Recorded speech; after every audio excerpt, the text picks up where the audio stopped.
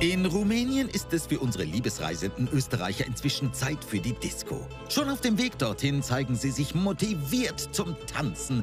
Oder haben sie nur schon ein bisschen vorgeglüht? Rudi möchte auf jeden Fall einen weiteren Versuch starten, den Frauen ein bisschen näher zu kommen. Sein Vorwand, er will heute noch lernen, wie man tanzt. Doch sie scheinen ihn durchschaut zu haben. Show me to dance.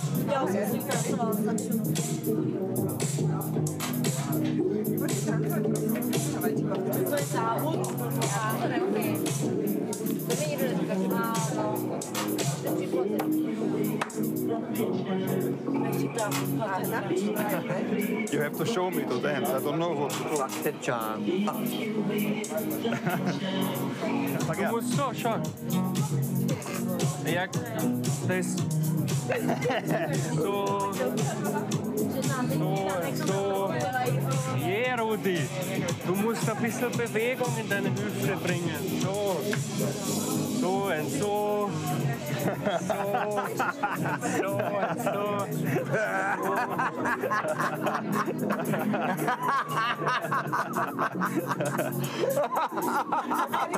Also, das ist ein schlechtes Vorbild für mich. Die Mädels trauen sich nicht, obwohl sie tanzen können. Ich will tanzen, obwohl ich nicht tanzen kann. Keiner sagt es mir richtig. Obwohl ist mir ein Gangster. Er denkt, dass alle auf ihn stehen und er etwas haben kann, was er aber niemals bekommt. Da stimmt etwas nicht in seinem Kopf. Er ist 48 Jahre alt und seine längste Beziehung hat nur ein Jahr gehalten. Da muss doch etwas nicht stimmen.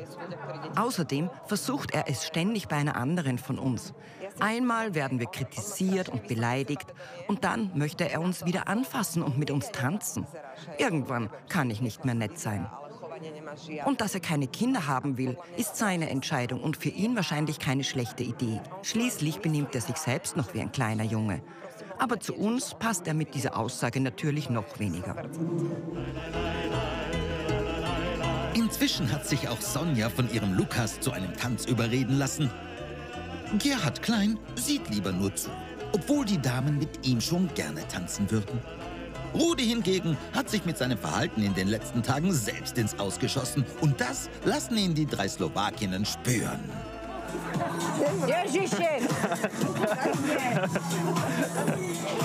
Schau, das ist wie ein Kot. Wenn du eine greifst, rennt sie weg. Wenn du nicht lieb bist, dann kommt sie nicht.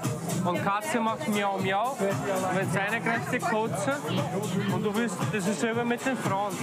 Du gehst zu der und dann machst Also die Mädels sind ein bisschen zickig. Ne? Die Nicole hat gemeint, sie hätte gerne Latino. Sie mag die Musik überhaupt nicht. Ne? Und sie fühlt sich gerade nicht wohl. Die andere, die Sonne, die mag mich überhaupt nicht. Und die Lucy mag mich auch nicht. Ich hab mir gedacht, die lernen wir jetzt alle tanzen. Aber die Frauen die sofort dicht machen und rumzicken, das passt mir, das passt gar nicht.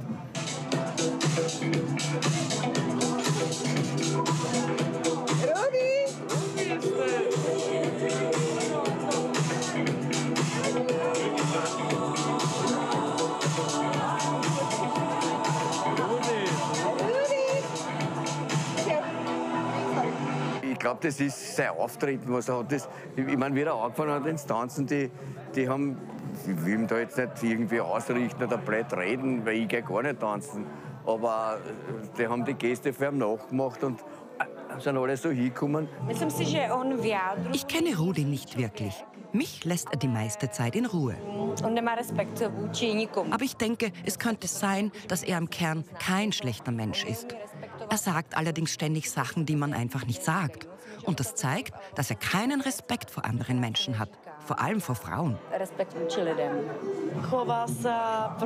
Rudis Verhalten ist beschämend. Auch wenn er mich anscheinend gut findet, zeigt er immer wieder, dass er keinen Respekt hat.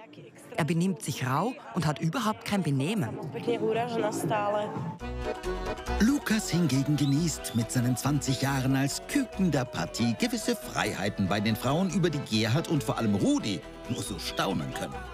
Mit seiner unbeholfenen, aber immer liebenswerten Art nehmen ihn die Slowakinnen ja nicht wirklich ernst. Und nur ein kurzer Moment, in dem seine Sonja nicht hinsieht, genügt ihm, um Luzias Kurven beim Tanzen zu erkunden.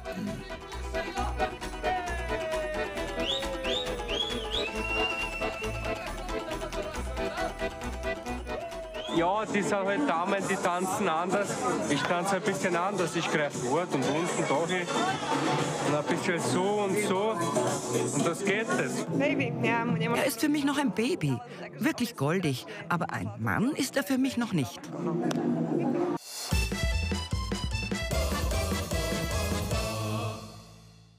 In Rumänien neigt sich der Discoabend für unsere Single-Männer dem Ende zu.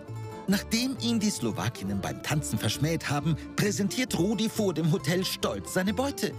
Immerhin ist er nicht ganz leer ausgegangen. Irgendwann ein Bier, oder? Hast du ein Bier oder was?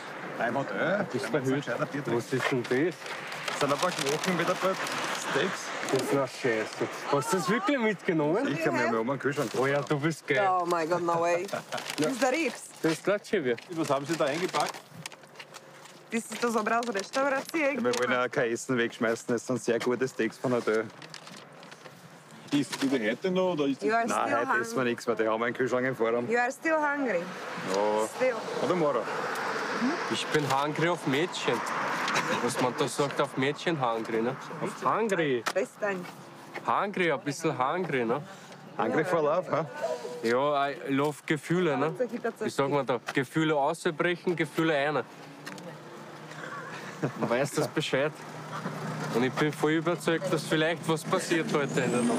Weil ich bin auf mein Niveau. Ich bin auf mein Niveau und auf Love. This young boy need your love. Yeah, really, but I'm Give him tired. love. Give him a big. Yeah, we will see tomorrow because I have to go. See you sleep. tomorrow. Bye. Good night.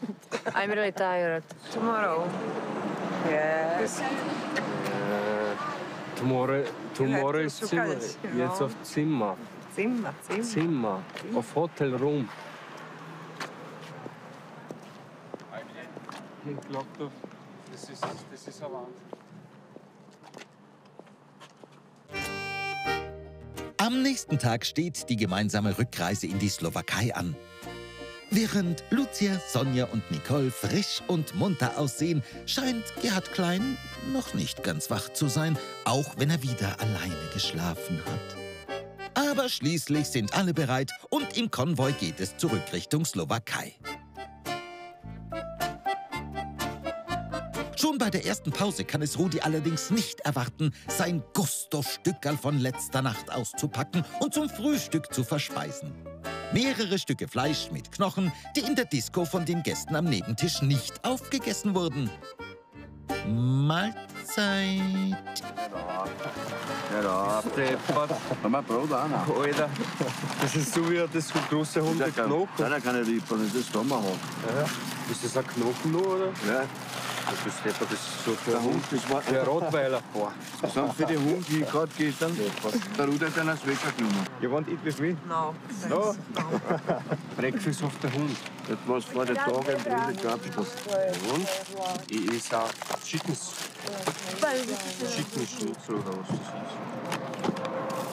Hast du auch Fleisch, gell? Schon? Ist nicht runter, da haben wir es rinken. Víš, že nejídlo ušetřit někdo. Hrozné. To je, akože ja. Mir würde es niemals einfallen, das Fleisch von einem anderen Tisch einzupacken und am nächsten Tag zu essen. Also na druhý deň na pumpe na lavičke. Co ti na to mám říct, no? Er isst das Fleisch von gestern und das auch noch zum Frühstück. Ich glaube, er wird ziemliche Bauchschmerzen bekommen. Mal schauen, wie viele Pausen wir wegen ihm machen müssen. Že ho bude bolet břicho.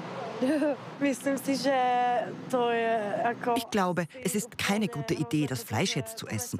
Wahrscheinlich wird ihm davon schlecht. Takže možno mu bude aj zle dneska. Ešte. Nächstes Mal kommt ins Auto ein Bredel und ein Gaskocher. Und fahren. Und 2 Weiber. So was noch selber mitnehmen. Gut, hast du mitgenommen. Weil die Partnervermittlung hat ja nicht sehr viel gebracht, oder? Es war ja viel. Ja, das war eine Rundreise im Auto. Da fahren wir 30, 35 Stunden im Auto in ein paar Tagen. 700 Kilometer auf Rumänien. Was kriegt man? 2 hässliche und 1 junge. Und kein Frühstück. Und kein Abendessen. Na, dann lasst ihr wenigstens das Fleisch schmecken. Vielleicht ist Rudi deshalb so enttäuscht, weil sich die zu junge Loredana auch nicht für ihn interessiert hat. Die Slowakinnen beobachten währenddessen ungläubig, wie sich Rudi das fremde Fleisch schmecken lässt.